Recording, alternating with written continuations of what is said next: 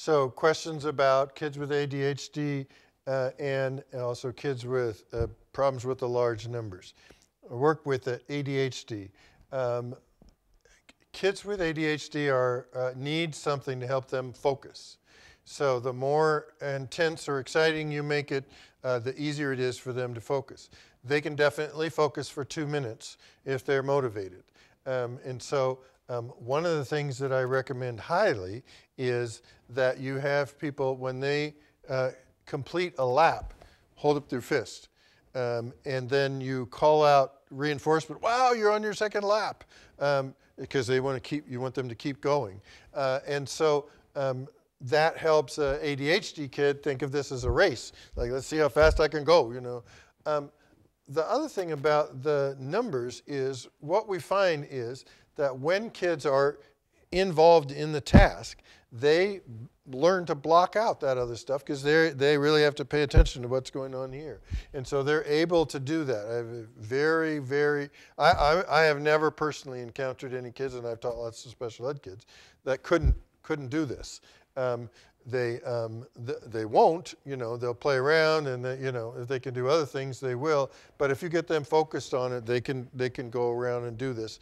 And the same thing with the voices. Now, you have a bit of an issue because everybody's starting at the same place because I put you all on the same sheet. But in the classroom, they're all on different sheets. And so they just block out the other stuff. It's a little harder for the student who's listening, and they have to be close. And so you want them to sit in a way like some of these pictures have them. So this one, well, actually, these are pretty good. So these are kneecap to kneecap. So they're pretty close that way. These guys are over the same desk.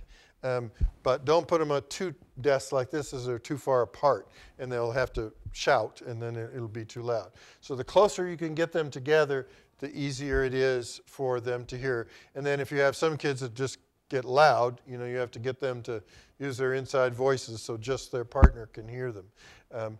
But in general, and some people have, they use the corners of their room and let some pairs go over that way. Really, for monitoring, it's better if they're all closer because you want to get around and see everybody. You want to be leaning in and listening so that you can hear that corrections are going on.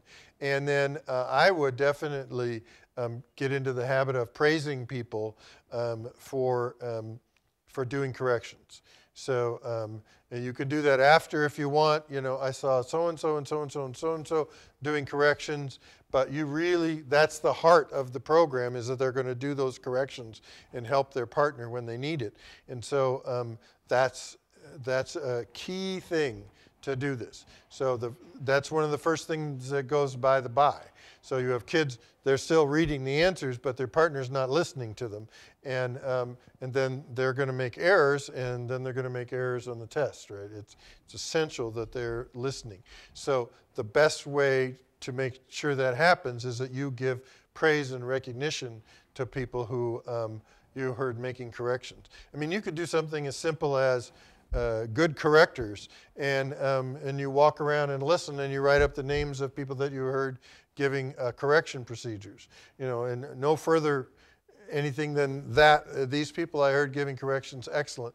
Kids are going to vie for wanting to get their name up there, and so they will listen for and make corrections.